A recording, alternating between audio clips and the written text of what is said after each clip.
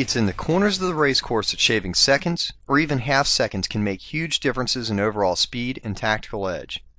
In this chapter about Spinnaker sets, we emphasize the importance and sequence of the functions during the set so that the individual processes flow together without interrupting the boat's forward progress.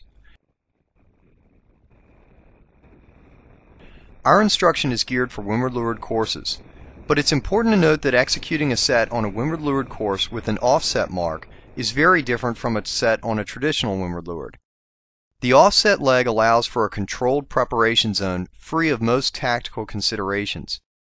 On traditional windward leeward courses, the preset preparation must occur on the ley line, just before the mark rounding when there are still tactical and speed considerations heavily in play.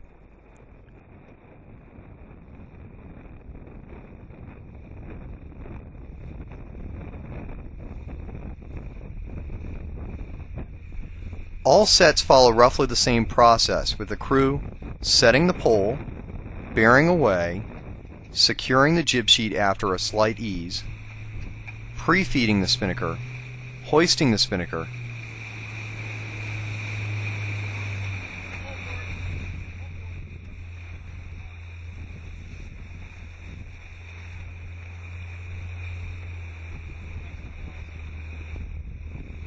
and dropping the jib.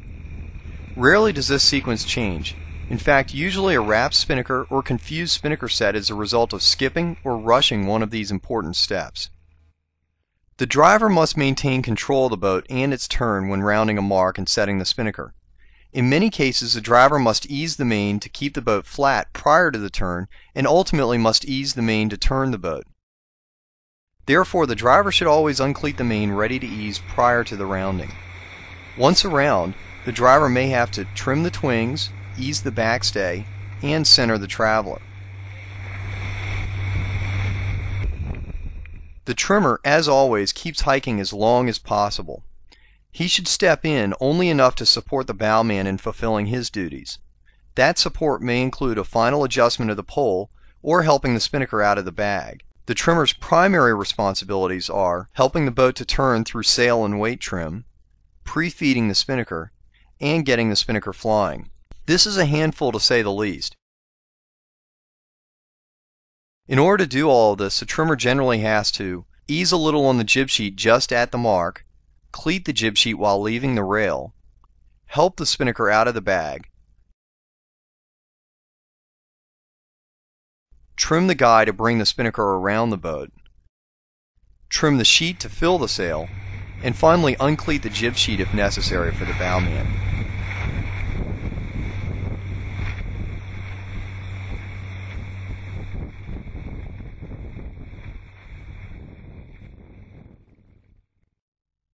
The ease of the jib sheet is a particularly touchy thing. No ease and the boat may not want to bear away in heavy breeze. Yet a luffing jib doesn't pull the bow down away from the wind either. However, too much ease creates a more obvious problem with the spinnaker. Here you can see how the jib interferes with the trimmer's actions on the guy when eased too much. This set is salvaged by Dave's aggressive spinnaker trim and the bowman's attention to the pole though.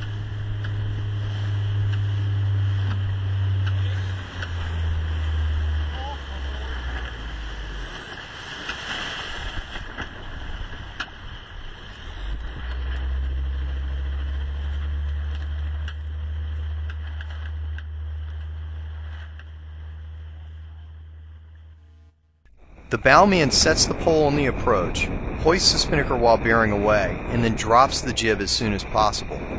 It's helpful for this position to minimize movement and generally to spend as much time as possible on the rail between setting the pole and hoisting the spinnaker. Our bowman, Blake Kimbrough, raises the pole on the approach while still keeping his feet on the rail,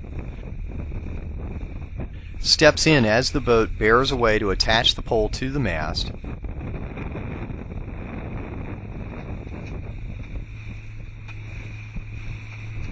hoists the spinnaker as quickly as possible,